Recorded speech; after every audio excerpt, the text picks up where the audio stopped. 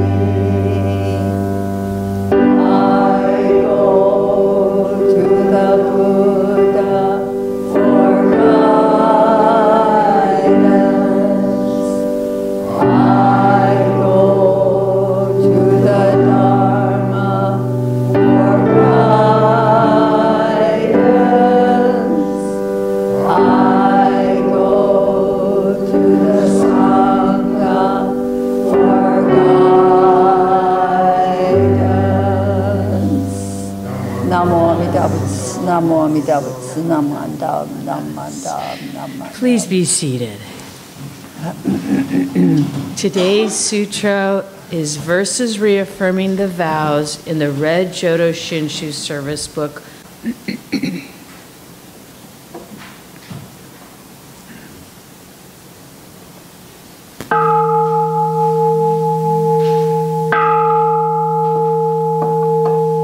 I have made unrivaled vows and will reach the highest path. If I fail in any way, may I not attain Buddhahood.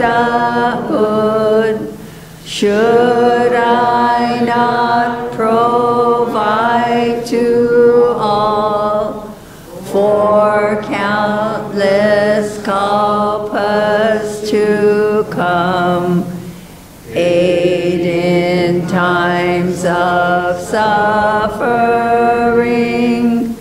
may I not attain Buddhahood. I will reach enlightenment, but unless my Buddha name resounds throughout the universe, may I not attain Buddhahood. I will practice the noble path, wisely, mindfully, free of greed, seek to reach the supreme way, be a guide to one and all. May my power shine great light to illumine and dispel the darkness of the three poisons and save all from suffering. With eyes of wisdom I'll remove the darkness of ignorance. I will close all evil paths, open gates of highest good. When I attain Buddhahood, light will shine throughout all lands, light brighter than sun and moon, outshining all heavenly lights, giving my virtues to all, not forsaking anyone. I will proclaim the Dharma like the roar of a great lion, bowing before all Buddhas, steadfastly gaining virtues, with wisdom fulfilling my vows. I shall be a guide to all, like the wisdom of my teacher. May my wisdom also shine all throughout the universe and illuminate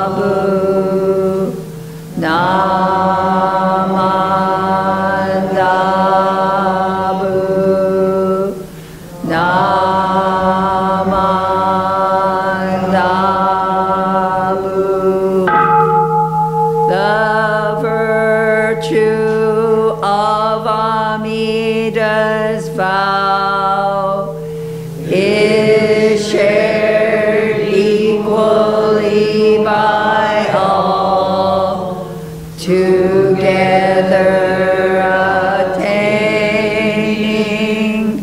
awakened mind. We are born in the land of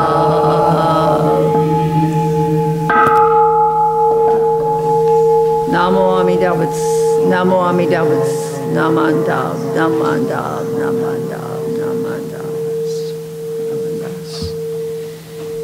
Please rise for the Shinshu Pledge, number 2, in this red Jodo Shinshu service book on page 6.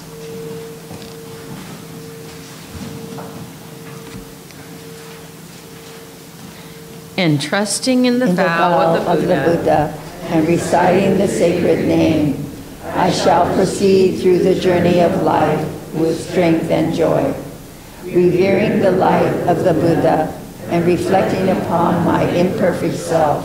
I shall strive to live a life of gratitude, following the teachings of the Buddha and discerning the right path. I shall spread the true Dharma, rejoicing in the compassion of the Buddha, respecting and aiding others. I shall do my best to work towards the welfare of society. Namandas. Please continue to stand for the Gatha, the wondrous gift of peace, in the brown Praises of the Buddha book, page 176.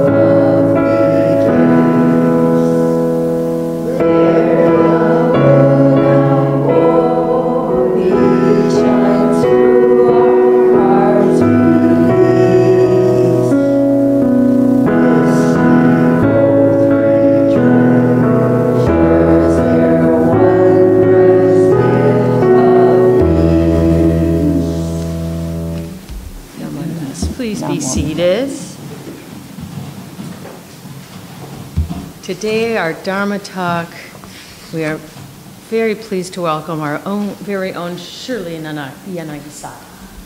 Thank you, Shirley.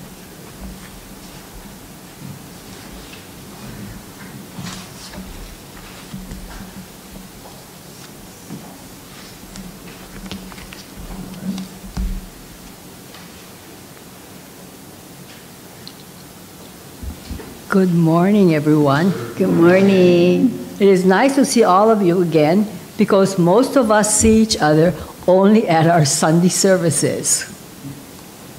If you'll notice, I'm wearing this shirt that I bought at the University of Hawaii. Okay, Maui no Hawaii means Maui is the best. I'm just explaining it to you, okay? In the book, Discovering Buddhism in Everyday Life, Reverend Marvin Harada, who was a resident minister of the Orange County Buddhist Church, wrote about many experiences he had. Reverend Harada is now the bishop of the Buddhist Churches of America. Shinshu Terayama wrote, "Human tears are the smallest ocean created by man." In 2001, Reverend Harada wrote an article titled, "Tears That Cleanse Our Eyes." In a lecture by his teacher at Ryukoku University, Professor Takamaro Shigaraki said he heard a touching personal story. He was once riding a cab in Kyoto and was talking to the driver, who seemed like a typical working class fellow. To Professor Shigaraki's surprise, he learned a wonderful lesson. Professor Shigaraki commented on how the rain cleans the air of the pollution and smog and makes it so nice the next day. The cab driver answered, "You know, we humans are the same way." The professor asked, "How is that?" The cab driver answered, "Unless we shed tears occasionally to cleanse our eyes, we cannot see life very clearly." Professor Shigaraki shared this story in one of his lectures. The tears we shed in life from our joys and sorrows are the cleansing rain that enables us to see and live life fresh and clear. This example by Reverend Shigaraki illustrates a Buddhist teaching or concept relevant to our lives. We usually have no problems when we have tears of joy. I have tears of joy when I see my relatives and friends whom I have not seen for several years. Aren't you happy when you see your friends that you haven't seen for a long time? Tears of joy are touching and memorable and give us a different view of life. Tears of sorrow are more difficult to accept and to bear. If you watch the news on your television or read the news in the Star Advertiser, you will see or read stories about Maui and the fires in Kula and especially in Lahaina every day in the newspaper. On September 24th, there was a service at the Honolulu Betsuing for the Maui people who were affected by the fire, losing homes and family. After our family service, we went into the other room to watch the service. Some of us were watching and listening to the service, and others were talking and doing other things. If it meant a lot to you, you may have shed tears of sorrow. For me, I did share tears of sorrow. I have a relative who was safe but lost the house. It was the home of my sister-in-law and my brother who passed away in 2021. My son sent me photos of Lahaina after the fire in the newspaper, and he circled the burnt house, if you'll notice there, yard, and swimming pool.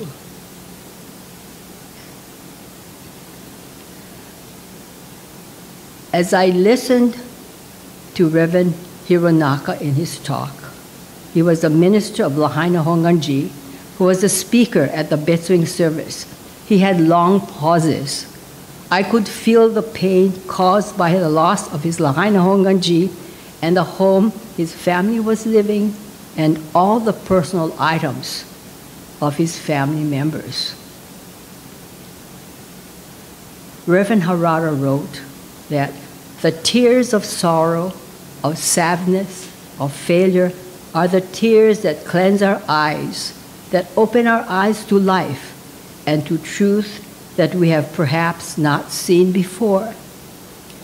When our eyes are cleansed by the tears of sorrow, we can see our family, our friends, our work, even life itself in a different manner or different light, from a different perspective.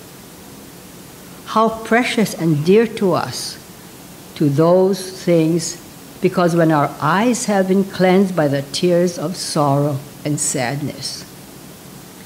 Bishop Harada wrote that whatever you face in life, do not fear the tears that we must sometimes shed in sorrow, in pain, in failure.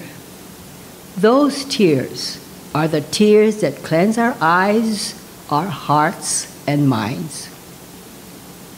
May your tears enable you to see true gratitude, true humility, true life, and the truth of Namo Amida Butsu, he says. In April 2002, Reverend Harada wrote about a man who would wave to cars as they passed on his street. He started waving to the man who wore bright orange gloves so people could see him waving. The man made an impression on Reverend Harada as a living example of non-material giving. In the 6 paramitas, the first practice is dana, or giving. The second practice is the second practice is a non-material giving, as this gentleman did, as he would wave and smile to all the passersby. I would like to read a true story about material dana, and it's called The Old Man and a Bucket of Shrimp. It happened every Friday evening, almost without fail, when the sun resembled a giant orange and started to dip into the blue sea. Old Ed came strolling along the beach for his favorite pier. Clutched in his bony hand was a bucket of shrimp. Ed walks out to the end of the pier where it seems he almost has the world to himself. The glow of the sun is a golden brown now. Everybody's gone except for a few joggers on the beach. Standing out at the end of the pier, Ed is alone with his thoughts and his bucket of shrimp. Before long, however, he is no longer alone. Up in the sky, 1,000 white dots come screeching and squawking, winging their way toward the lanky frame standing there on the end of the pier. Before long, dozens of seagulls have enveloped him, flattering their wings wildly. Ed stands there to toss shrimp to the hungry birds. As he does, if you listen closely, you can hear him say with a smile, "Thank you, thank you." In a few short minutes, the bucket is empty. But Ed doesn't leave. He stands there, lost in thought, as though transported to another time and place. When he finally turns around and begins to walk back toward the beach, a few of the birds hop along the pier with him until he gets to the stairs, and then they too fly away. And old Ed quietly makes his way down to the end of the beach and on to home. If you were sitting there on the pier with your fishing line in the water, Ed might seem like a funny old duck, as my dad used to say, you know. Or to onlookers, he's just another old cougar lost in his own weird world, feeding the seagulls with a bucket full of shrimp. To the onlooker, rituals can look either very strange or very empty. They can seem altogether unimportant, maybe even a lot of nonsense. Old folks do often strange things, at least in the eyes of boomers and busters. Most of them would probably write old Ed off down there in Florida. That's too bad. They'd do well to know him better. His full name, Edward Rickenbacker. He was a famous hero in World War I, and then he was in World War II. On one of his flying missions across the Pacific, he and his 7-member crew went down. Miraculously, all of the men survived, crawled out of their plane, and climbed into a life raft. Captain Rickenbacker and his crew floated for days on the rough waters of the Pacific. They fought the sun. They fought the sharks.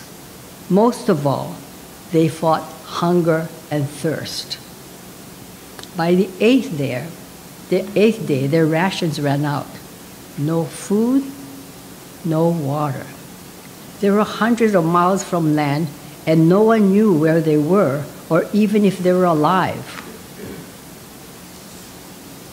Every day across America, millions wondered and prayed that Eddie Rickenbacker would somehow be found alive. The man adrift needed a miracle. That afternoon, they had a simple devotional service and prayed for a miracle. They tried to nap. Eddie leaned back and pulled his military cap over his nose. Time dragged on. All he could hear was the slap of the waves against the raft. Suddenly, Eddie felt something land on the top of his cap. It was a seagull. Old Ed later would describe how he sat perfectly still, planning his next move. With a flash of his hand and a squawk from the gull, he managed to grab it and wring its neck. He tore the feathers off, and he and his starving crew made a meal of it, a very slight meal for 8 men. Then they used the intestines for bait. With it, they caught fish, which gave them food and more bait, and the cycle continued. With that simple survival technique, they were able to endure the rigors of the sea until they were found and rescued after 24 days at sea. Eddie Rickenbacker lived many years beyond that ordeal, but he never forgot the sacrifice of that first life-saving seagull. And he never stopped saying thank you. That's why almost every Friday night, he would walk to the end of the pier with a bucket full of shrimp and a heart full of gratitude. It says, P.S. Eddie Rickenbacker was the founder of Eastern Airlines. Before World War I, he was a race car driver. In World War I, he was a pilot and became America's first ace. In World War II, he was an instructor and military advisor, and he flew missions with the combat pilots. Eddie Rickenbacker is a true American hero. And now you know another story about the trials and sacrifices that brave men have endured for your freedom.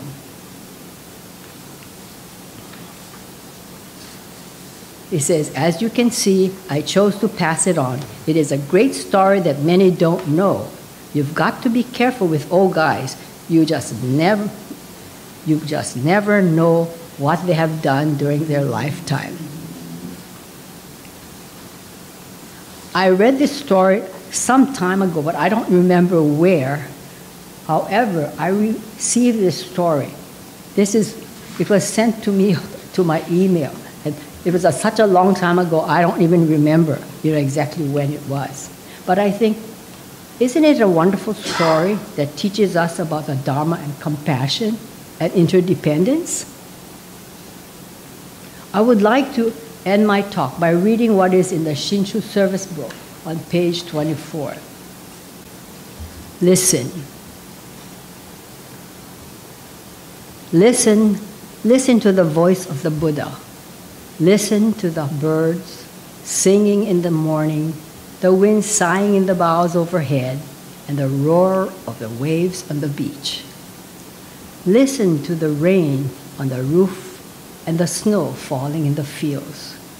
The Dharma speaks to us through the sounds of the world, forcefully and eloquently and beautifully. It speaks of the unending change around us, the immutable truth of interdependence, and the peace in nature.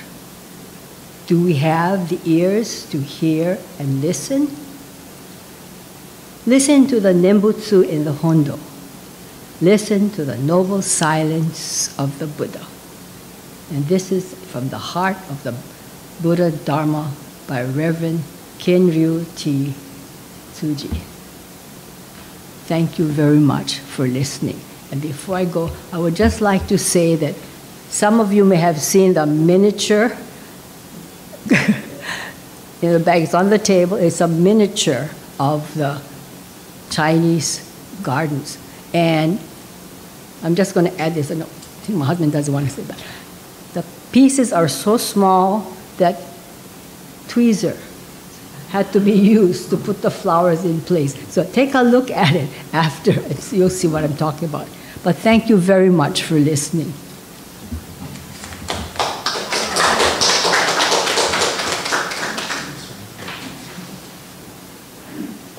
Thank you, Shirley, for that message. Please rise for the Gatha. Listen to his voice in the Brown Praises of the Buddha book on page 92. And then continue to stand for the Nembutsu on page 135.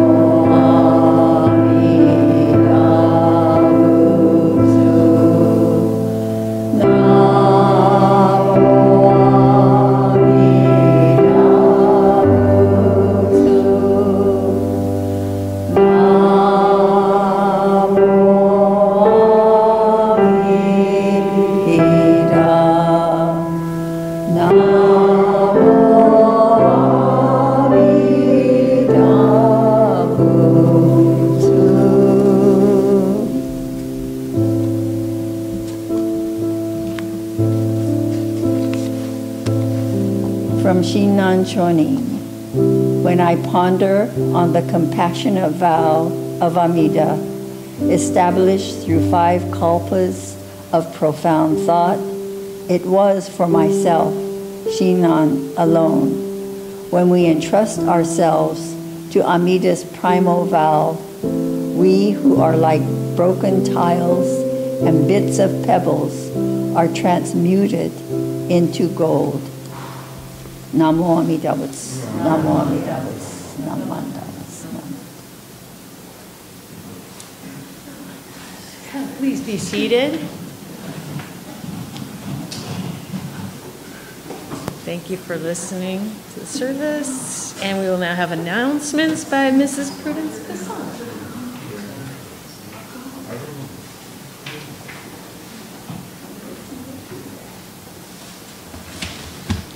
Good morning. I'm covering for Dennis.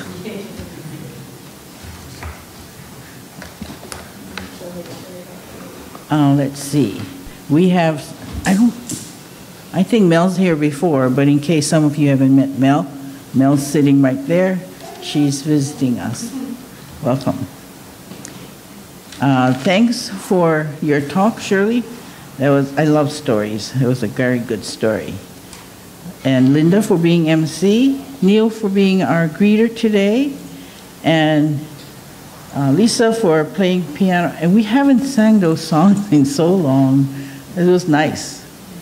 Let's see. Ryan for being our videographer and setting things up for us.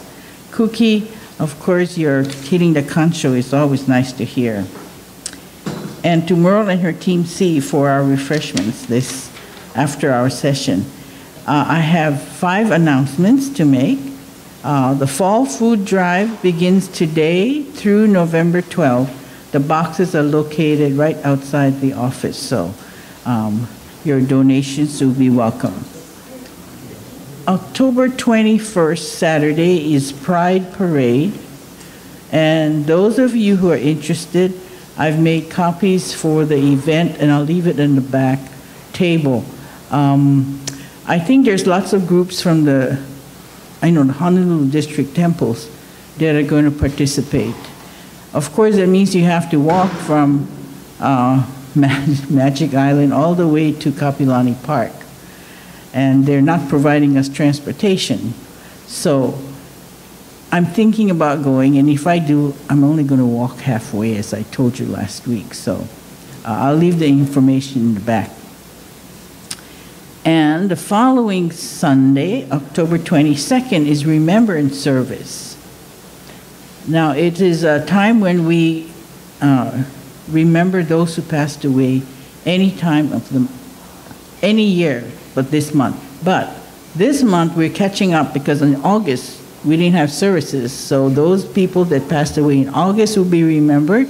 And in September, we had to cancel the service because our water was shut off. So we're doing 3 months of remembrance next week. So if you have any family member, friends, pets that you want to remember that day, you can bring photos of them, put it up on the altar, and there'll be a sign-in sheet. So you just need to sign in, and it will be recognized during the service. Also, after that service, in this side, I'm going to set up an assembly line, as I mentioned before. We are going to be doing our second social concerns project. It's for the Mai movement, and we are going to make those Mai kits for them. So I'll bring all the supplies. All I need is a few hands to package them. And the 5th thing is there will be a visit to the Jikoen Temple on November 19th. There will be no service here at the temple. And unfortunately, we don't have a bus now, so it's going to have to be carpooling. So Dennis has created a sign-in sheet. I'll leave it on the back table. Those of you that plan to attend and visit them, please sign up. Let's see.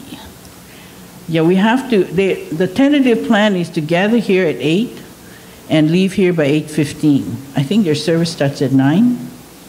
And their parking lot is a little bit bigger than ours. There's not much parking, so we need to carpool.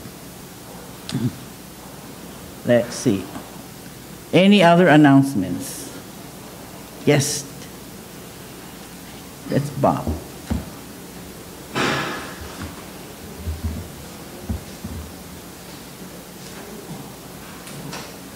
I'd like to share these 2 balls of string. If anybody wants, I'll put it in the back of the table so that anybody wants, you can just take. Thank you.